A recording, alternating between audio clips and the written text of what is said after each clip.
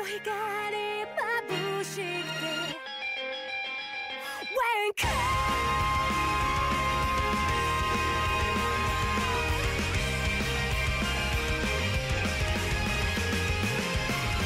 言葉もなくてただ波の音聞いてた記憶の意味で目覚れているみたいに闇の中でも思い出す前に進むのみたいだ So repeatedly we won't regret you then そんな風にも考えてたの憧れ熱病未来絶望喪失別にいくつもの悲しみと目を込めたとえ世界の全てが緑に溶けてもきっとあなたの声がする大丈夫帰ろうってでも世界が全て反転しているのならそれでもあなたとまっすぐに前を見てて今願い込めた一撃当てた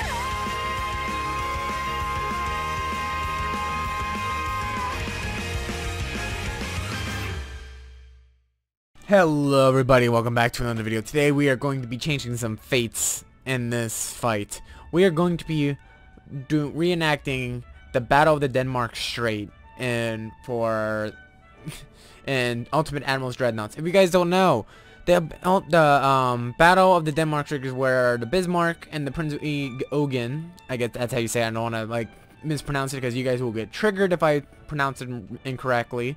Basically, this battle took place in the middle of 1941, where basically the Bismarck became the most highly valued target of the Royal Navy at one point in time of its service, because it managed to sink one. Well, basically, the Bismarck was able to withstand a lot of like attacks and kept going, but managed to sink the HMS Hood by a lucky shot with the magazine, because due to her like a weak spot in the Hood's design, and also managed to do some damage here and there, but later on was later be sunk by by swordfishes, and later on the Rodney and the King George V showing up in later on, and so in this fight we're going to be doing a reenactment in a way where we're going to basically, and we're going to see how much we can withstand. So we got a battleship and a battle cruiser.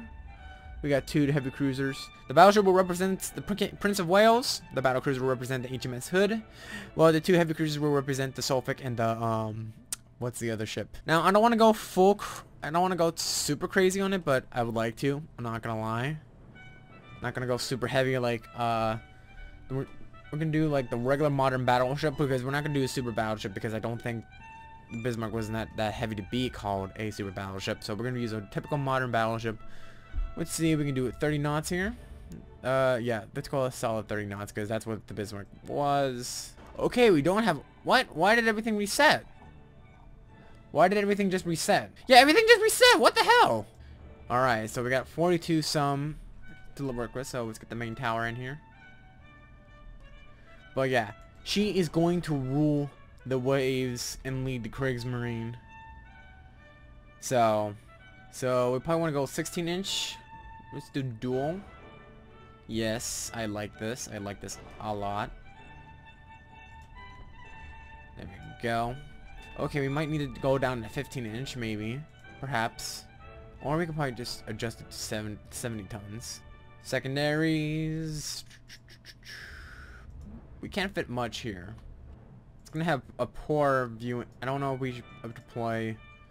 we can put 4 inches here. I like that. That's nice. 4 inches are really nice. We can get 4 inches there, and then we can get and then we can get torpedoes here. The problem is, once we're done with this design, we're gonna have to like make some like design the armor here, and we don't want to make it too weak or anything like that. So, secondary. Let's put the torpedo launchers over here. So there you go. It's decked out with 4-inch and 5-inch batteries. It only has one 5-inch, which kind of sucks, but what can you do? when it comes to stuff like this. So let's get, we probably get a 5-inch over here. Alrighty. As long as it has, I like how it has torpedoes, so the rest we can do is put some armor in this thing. Okay. So I like this setup. It looks nice. Let's change to oxygen. Okay, we do. Okay, apparently oxygen puts more weight on you. Fast. We can do fast.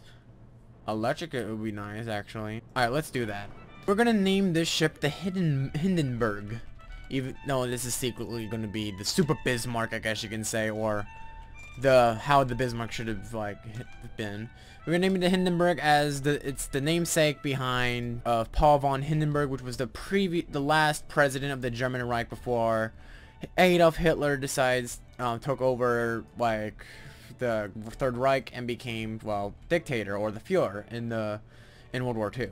So we're gonna name it after the Paul von Hindenburg. So without further ado, let's get right on and see if this ship will become the king of the ocean. So we're gonna keep AI on. So we have the Thuringia. I don't know how to pronounce that. That is very freaky. But yeah, we have the Hindenburg, which looks like a beast made of steel.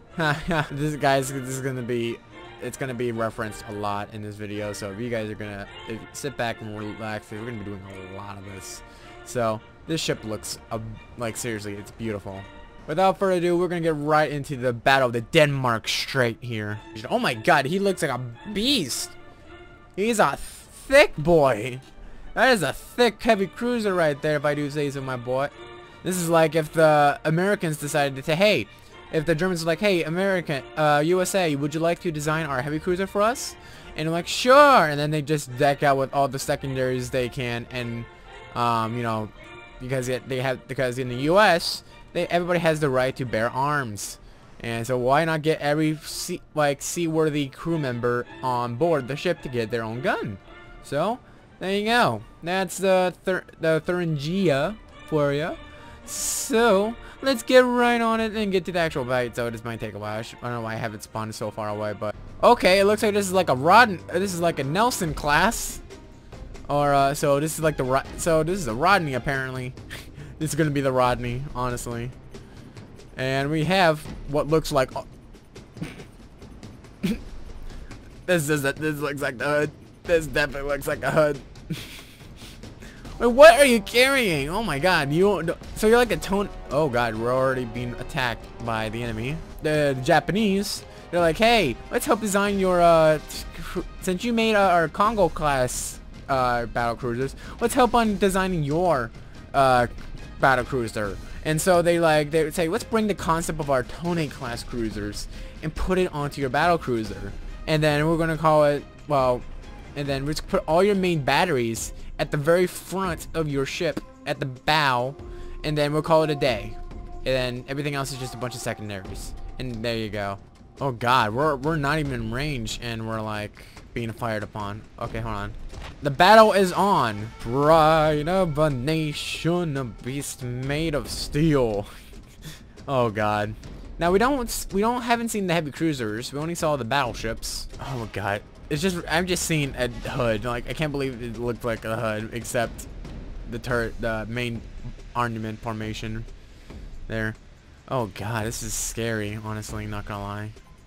Now where's our cruisers? There's one of the cruisers. That looks pretty standard for a heavy cruiser. Oh god, we're on fire. That's not good. Curses, they foiled us. Okay. Lucky shot. Those bastards. This is not going out too well now, are we? Okay, our heavy cruiser is gonna get into some action here. This could get interesting. I want to speed up to where we can identify the warship. We're getting hit. They're getting more hits than we are. I feel like this is British bias right here. Continue your attacks. Avoid the fire. Come on, Hindenburg. You can do this. Just wait until our secondaries get in, and then they're gonna get some real damage here. Do they even have torpedoes on the cruisers too? No, they don't have torpedoes, I don't think. Nope, they don't. Oh no, they do have torpedoes. Only like dual torpedoes right though. 83. Nice, 63%. It's the Royal Alfred that's leading the charge. And then we're gonna soon identify the battleship over here. Oh god, she's now taking on water. She is now flooding. Good, Anakin. Good. Just kidding, it's not like that. Here, secondaries. Alt right click. Secondaries fire at the heavy cruiser while our main batteries are firing at the Royal Alfred. What about the Duncan? Oh, this is the Duncan. He has 16-inch batteries. How is he lighter than I am? Like, how is he lighter than that freaking Hindenburg when I had 16-inch batteries? He has more. It has the same roughly ranked argument here. Like, seriously. Does he have like paper thin armor or something? I don't understand. So we got the Graf done, which is about 13,000 tons. A little bit lighter than our heavy cruiser over there. Okay. So these will represent the Suffolk and the Norfolk. We're getting pretty too close for comfort, in my opinion. Oh god. If we can get a solid hit on the Royal Alfred, that'd be nice. This is very intense. Let's see what happens here. Oh god, Hindenburg's taking some hits. I don't think our torpedoes are not gonna get close enough to the Alfred. Nope. Not even close. Oh god, we've been torpedoed? Both of us have been torpedoed. Oh god, this is not good. I was hoping they had 14-inch batteries and we might have a gun advantage here, but we're pretty much like on par with these guys. More flooding. There we go. The Royal Alfred's taking a huge beating right now. She is having a lot of engine trouble. I mean, I would love if your magazine would have detonated and then I can focus on the battleship over here. Because the battleship is what's caused me the problem. Oh god.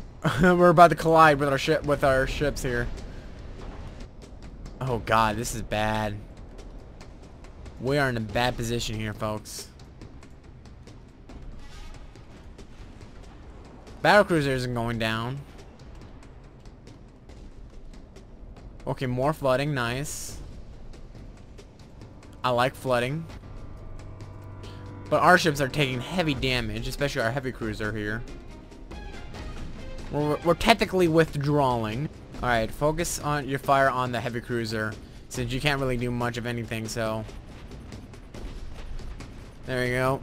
Yeah, I would like you to get him out of the way, out of the picture.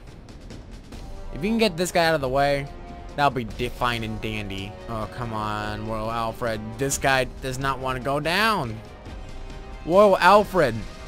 Sink, damn you. Oh, Lord. Oh, man. Okay.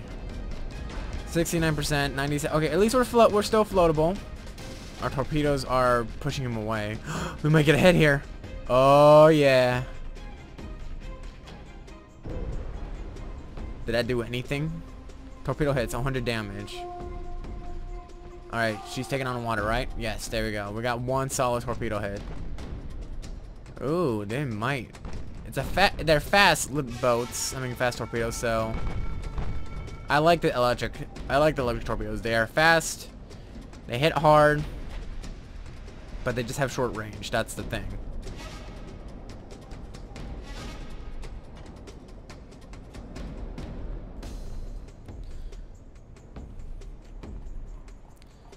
The Royal Alfred is definitely like not having a great day. She's like in a very bad list.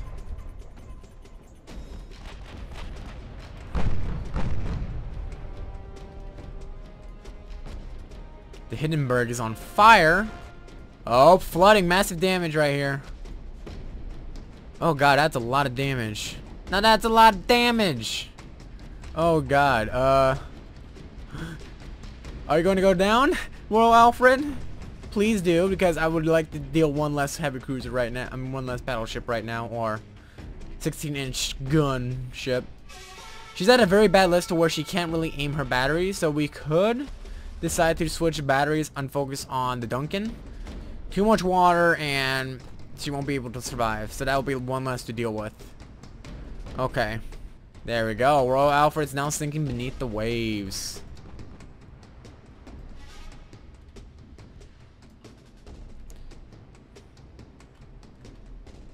Why are my 5-inch bat? Why are they focused on this CA? Okay.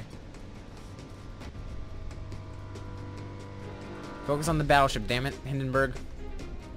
Oh, thank God. Come on, Hindenburg. You got this. You can do this, Hindenburg.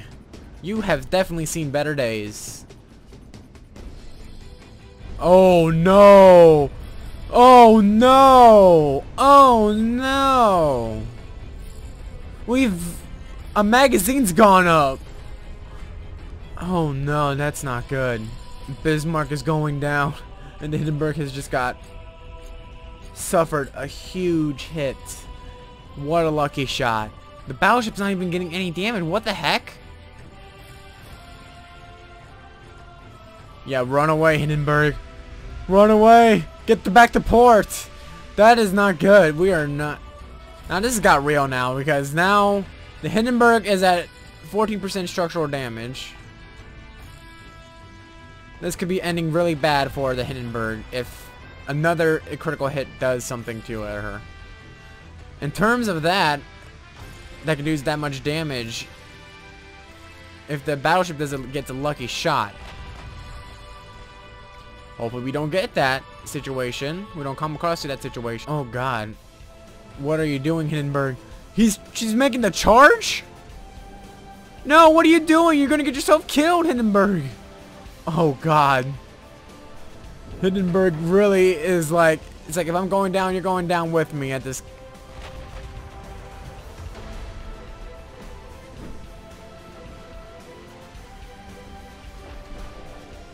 %.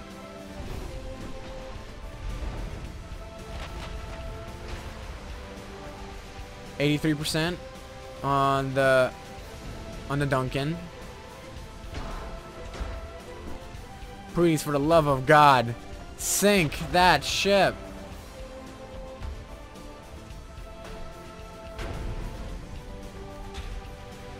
There's fire all over the place on the Hindenburg.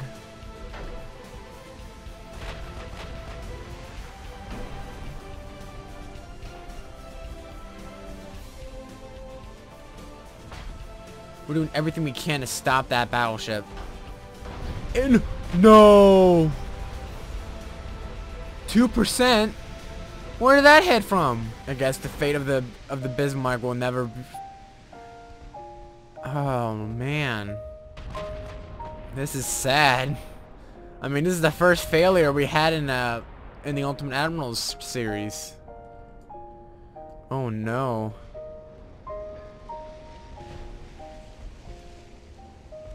Because at this rate, one solid torpedo hit could end it all.